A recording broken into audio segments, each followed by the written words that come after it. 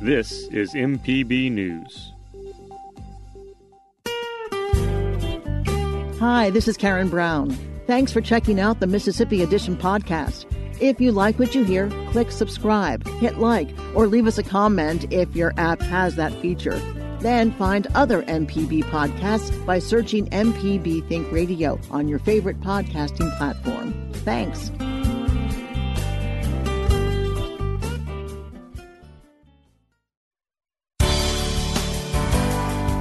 Good morning. It's 8:30 on Tuesday, March 2nd. I'm Karen Brown, and this is Mississippi Edition on MPB Think Radio. On today's show, water outages continue in Jackson as treatment and distribution facilities struggle to reach pressure levels high enough to service parts of the city.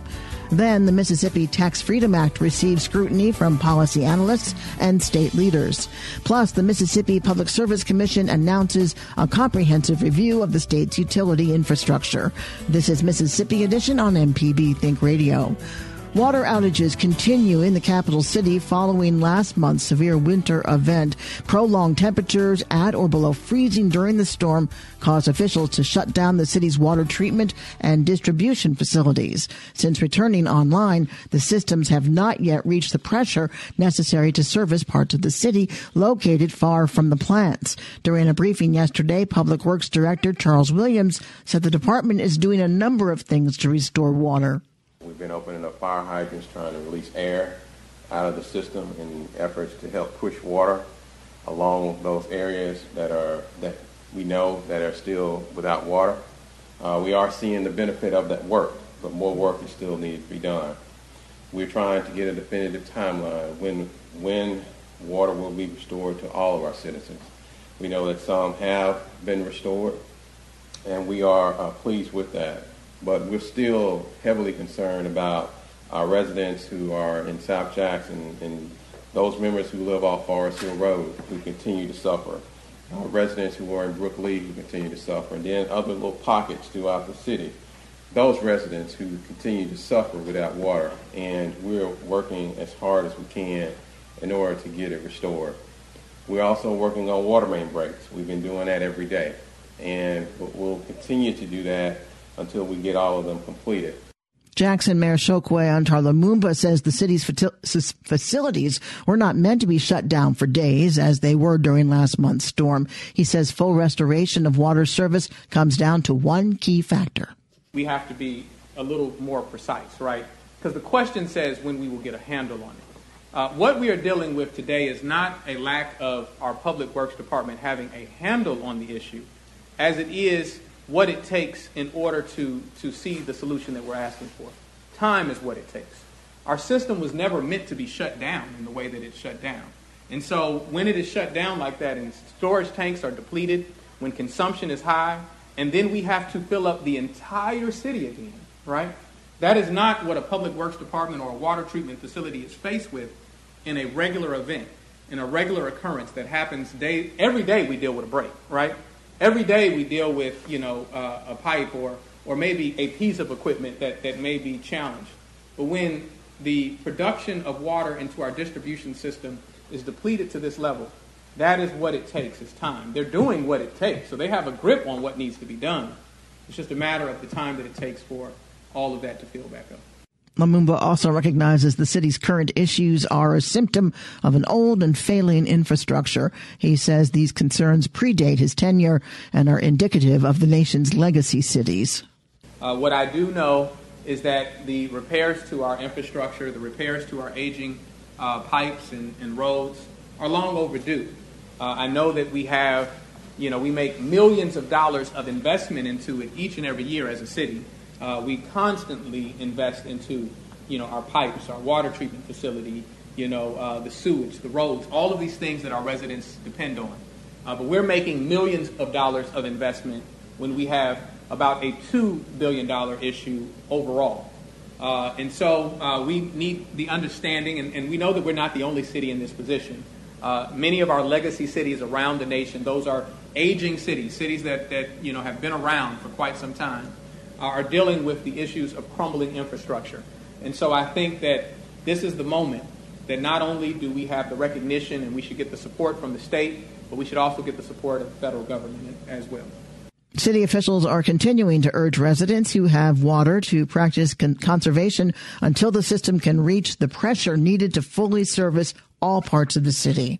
Coming up, the Mississippi Tax Freedom Act receives scrutiny from policy analysts and state leaders. This is Mississippi Edition on MPB Think Radio. Hi, I'm Ryder Taff, Portfolio Manager at New Perspectives, a fee-only financial advisory and co-host of Money Talks. Each week, we take your personal finance questions and tell you about a money topic we hope you find helpful. Money Talks can be heard Tuesdays at 9 a.m. on MPB Think Radio. Podcasts can be found on our website, money.mpbonline.org, or on your smart device's podcasting platform.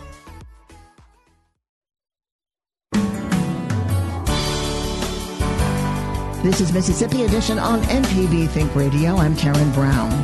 The Tax Freedom Act is now in the Senate, where it is also receiving scrutiny from the chamber's top official. Lieutenant Governor Delbert Hosemann says the bill raises questions, especially regarding where revenues would balance cuts. He shared more on the bill during a press conference yesterday. This bill is exceptionally long.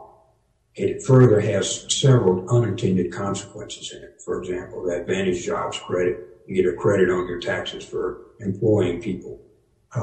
That goes away because there aren't any taxes on your benefit. It affects our farmers. Speaking with the commissioner the other day, he has come out against the bill. He indicated that on a typical farm tractor, it would be an extra $8,000 per tractor. When you look at the cost of electricity, it's going up, according to them, $12 to $17 million a year. Time after time, you look at different issues that have come up through this. Nonprofits, for example, there won't be a tax deduction. How does that affect nonprofits? And that's why we need to have a measured approach to this.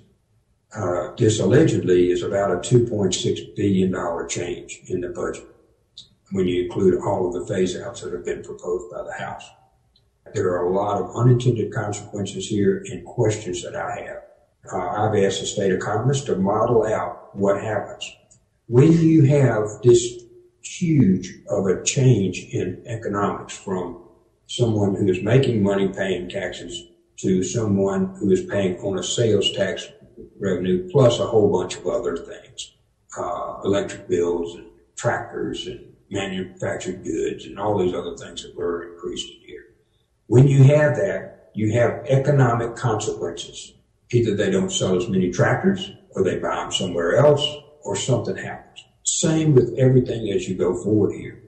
Therefore, it deserves and is entitled for us to give deep scrutiny to each of these, to invite people in. Let's talk about this. Where are we? I've had the first projections done by an accounting firm about what the tax liabilities would be for most Mississippians at 30, 50, and 100. They seem to be favorable when I've got the first allocations. What's very unsure is whether the revenue will be there that they're claiming will be there. It was last week that House Republicans introduced the Mississippi Tax Freedom Act, a tax reform bill advocates claim will attract new business and create new economic opportunities in the state.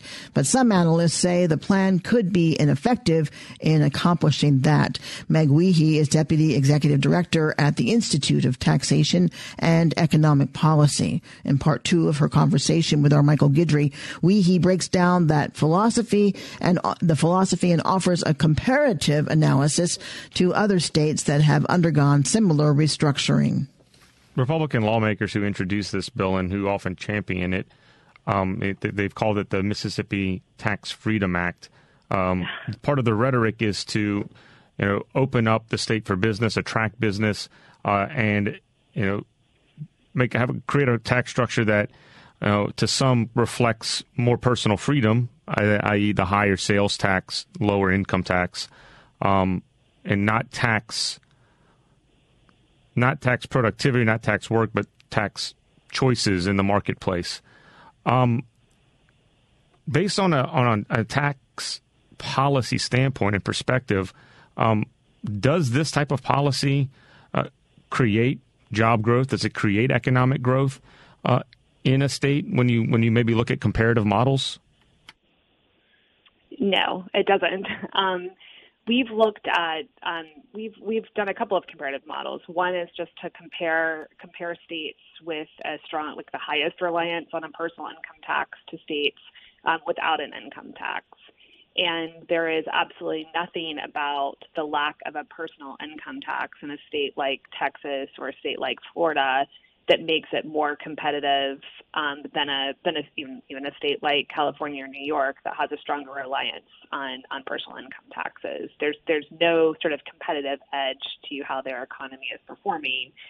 And then we have a really recent experiment. In fact, the governor at the time called it an experiment in Kansas. And in 2012, then Governor Sam Brownback put into place massive income tax cuts with also a glide path, as he called it, to income tax elimination over 10 years, with the promise that all of this revenue would be made up by more people moving to the state of Kansas, more businesses moving to the state of Kansas, that it would, his words were, it would be an adrenaline shot into the economy. And that was not the case. The state found itself having to make significant spending cuts, even the very next year and over the years. And within 5 years, a new set of policymakers, came in charge and largely undid or fully undid those notorious Brownback tax cuts, because they were nothing but disastrous for the state. Meg, we've looked at and discussed a lot of the keynotes of this tax plan, but it is a comprehensive and detailed plan. Are there any other things within this plan that we haven't discussed that you think is noteworthy? Well, one of the things that I think it's worth, I guess there are a couple of things that I would point out that aren't maybe specific about the plan, but there are, because of the design of the state personal income tax, there are a number of people, including older adults, who are really who don't benefit at all from eliminating the personal income tax, because they're already not paying personal income tax in the state. Mississippi is one of only 3 states that fully exempts retirement income from the tax code, including Social Security income. If you're low or moderate income household in the state, you're likely already paying little to no personal income tax, but you are paying significantly higher sales taxes. So, we've concentrated a lot and I've talked a lot about who stands to lose from the plan. But I think it is also important to note that at the end of the day, particularly with each year as this plan continues to ratchet down the personal income tax, that this is a significant giveaway to the state's wealthiest residents, who will garner the vast majority of the benefit from eliminating the personal income tax. Well, Meg Wiehe, the Deputy Executive Director for the Institute on Taxation and Economic Policy, thank you so much for your time and for the great information. Yeah, thank you so much as well. The state income tax accounted for $1.8 billion in revenue during the last fiscal year, which ended June 2020. The Partnership for a Healthy Mississippi is joining other health advocate groups in calling on the state Senate to amend House Bill 1439 to increase the cigarette tax by $1.50 per pack. Currently, the Mississippi Tax Freedom Act calls for a low 50 cents per pack cigarette tax increase. Mississippi's current tobacco tax is one of the lowest in the nation, and Sandra Shelson, executive director of the partnership, says the modest raise in the House's plan would still not bring the state up to the national average. The national state average is $1.88 per pack. So at 68 cents, we're at the very low end. And even with the current proposal to increase it by 50 cents, we would still be significantly below the national average. Advocates estimate the tax increase could decrease youth smoking by approximately 14.5% and save Mississippi $584.53 million in long-term health care costs. Coming up, the Mississippi Public Service Commission announces a comprehensive review of the state's utility infrastructure. This is Mississippi Edition on MPB Think Radio. Southern Remedies, Relatively Speaking, is a show that explores issues that relate to you and your family. To find out what we're all about, subscribe to the podcast by using any podcast app or by downloading our MPB Public Media app. This podcast is a local production of Mississippi Public Broadcasting and depends on the support of listeners like you. If you can, please donate today at mpbonline.org. And thanks. This is Mississippi Edition. I'm Karen Brown. Mississippi's 3 public service commissioners are unanimously announcing a comprehensive review of the Magnolia State's public utility infrastructure. The review comes on the heels of a recent winter storm that has resulted in lingering after effects, both at home and in other areas of the region, like Texas, where residents went days in frigid temperatures without electricity. Dane Maxwell is chair of the commission. He shares more with our Kobee Vance. Having witnessed some of the, terrible moments that other states went through, we want to make sure that we're proactive in maintaining our system and the integrity of it. The thing about Mississippi is unique because we do often have these things come up, especially hurricanes and tornadoes. And there's many things that we do now that protects the grid. The reality is we can do better job. We want to be able to, and if we can, we fully intend to. I was curious if there's any weak areas that y'all have already identified, or ones that you're looking into. Well, certainly, any of those areas that have lines above ground is a weakness in itself.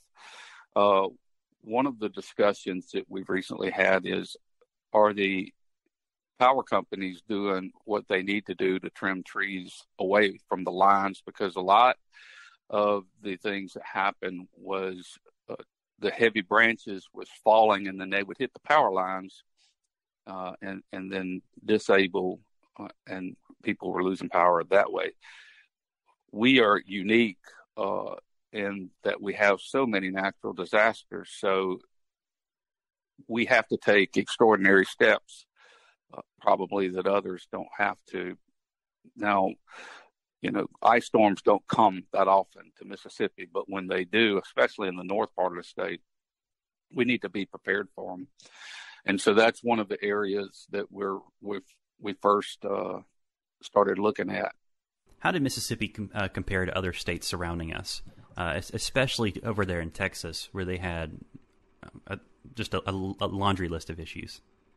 We produced more electricity than we needed on the coldest day. So we had already made preparations. The utilities had made preparations, and they handled the outages. The unique thing about Texas is they're all alone. They don't have the ability to move power from one area to another, meaning state-wise.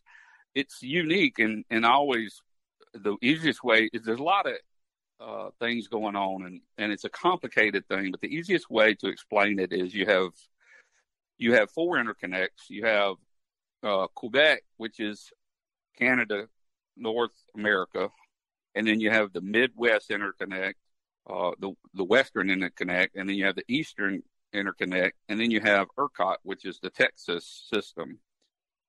We share everything in a group called MISO. We share power from all of those except ERCOT. ERCOT is on their own. They're like their own nation.